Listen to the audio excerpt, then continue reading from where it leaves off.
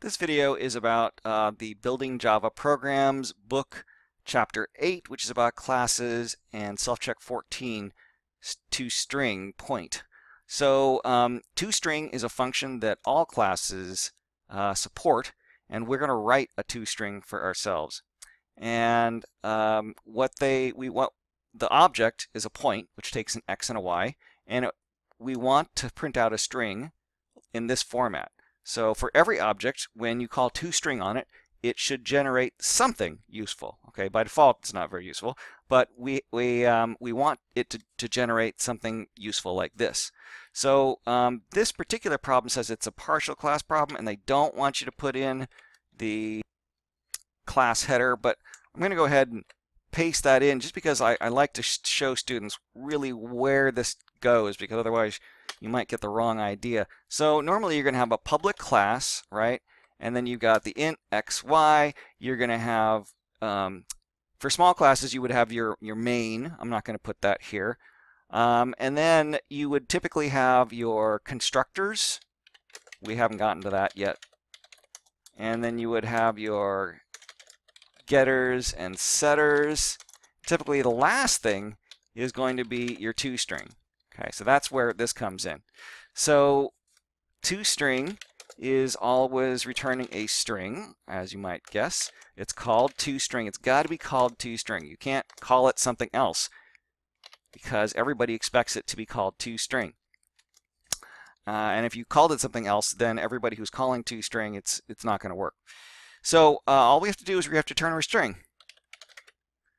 So let's figure out what goes in that string. So we can see from above here, this Java AWT point, that is a fixed string.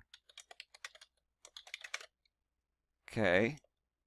And so is this open brace here.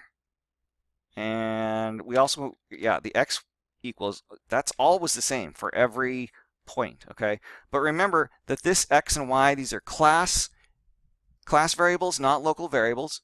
They would be created in the constructor. They would be set in the getters and setters. And so somehow we have gotten to a point where the x, y would equal 5 and negative 17, okay?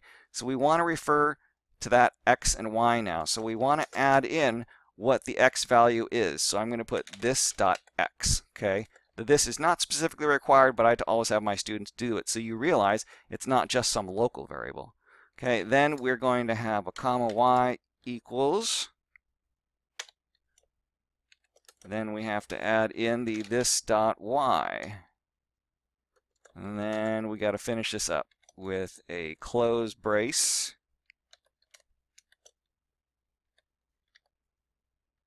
And that's it. toString is generally the simplest of the functions for students to understand. Oh, right. So I don't need any of this stuff. So let me go ahead and delete this now before we run.